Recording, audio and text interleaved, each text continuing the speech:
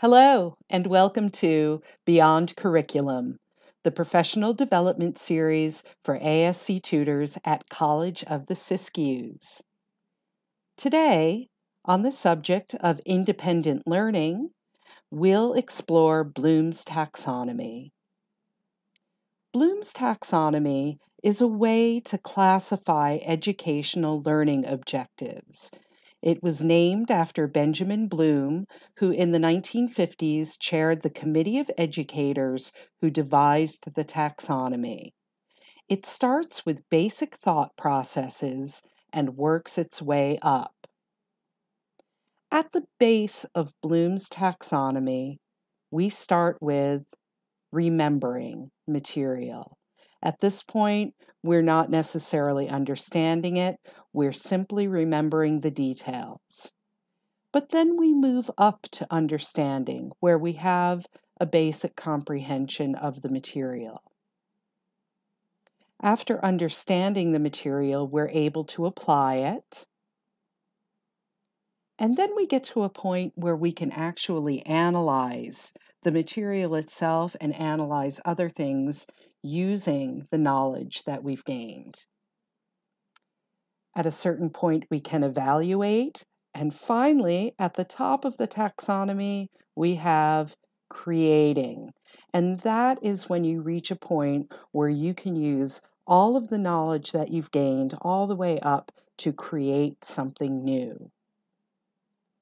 Let's take a look at remembering.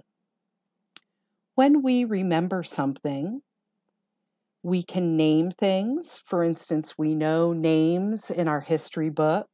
Maybe we can remember who did what.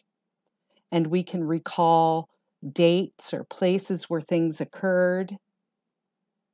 We might be able to quote things. We can quote Patrick Henry, who said, "Give me liberty" or "Give me death." And we may even be able to recite something, a part of a poem or a piece of the Gettysburg Address. So this is basically, we're just getting those details into our brain. Now, once those details are in there, we can reach a level of understanding. And when we understand material, we are able to explain it to another person. We can give examples of what it is. We're able to identify something. So if you have a multiple choice quiz, you'll be able to identify which one of those answers is the one that you're looking for. And you can paraphrase. When you have an understanding of something, you're going beyond just memorizing what your instructor said in their lecture. At a point of understanding, you can take those ideas, put them into your own words, and paraphrase. Then we reach a point where we can apply the information that we have learned. You can articulate what it is, so you can talk about it. You can instruct someone. Let's suppose that we're in a science class and we're learning how to use microscopes. So you have memorized maybe different parts of the microscope and you have a basic understanding of how it works, but now it's time to apply that. So you can articulate what it is that you need to do with the microscope, which means that you're able to maybe instruct another student and tell them how to use a microscope. You're able to develop ideas about, hey, what can we do with this microscope? And then you can demonstrate how to use the microscope. So that's how you apply information that you've learned. When you reach a point where you can analyze things, you're able to differentiate between things. You can tell that not everything is the same, which means that you can compare and contrast. So you're able to look at what is the same about certain things and what is different about them. You're able to examine, so you're able to look at things much more closely. And you can classify things.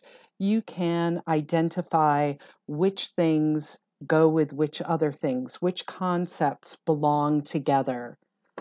So That is analyzing. And evaluating is a point at which you can form an argument.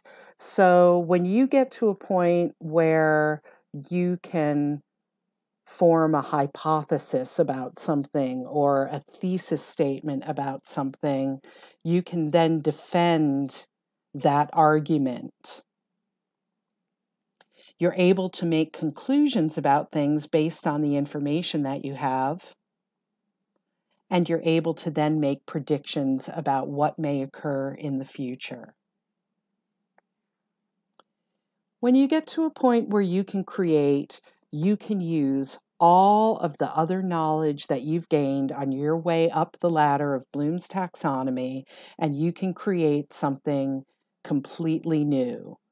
You're able to formulate ideas about something. You're able to construct not just ideas, not just, for instance, a paper, but you might actually physically construct something. You might be in a physics class, and at this point in the class, you're using all of the information you've learned in that class to be able to make a working model of something. You're able to design that model. You'll have an understanding of what would make it work, and you can actually invent something. So, getting to a point where you can start creating things is a very cool place to be. So, let's take a look one more time at the levels of Bloom taxonomy. There's remembering, understanding, applying, analyzing, evaluating, and creating. And a really great thing to do with your tutees is to tell them a little bit about Bloom's taxonomy and ask them what level of learning they feel they're at with their coursework. So when you're having a tutoring session with someone, you can say to them, where do you feel you're at on this taxonomy? Are you just at a point where you're remembering things? And then in a couple of sessions, you can say to them, are you understanding at this point? Are you able to apply those concepts? So you can really help to get those wheels turning by using Bloom's taxonomy.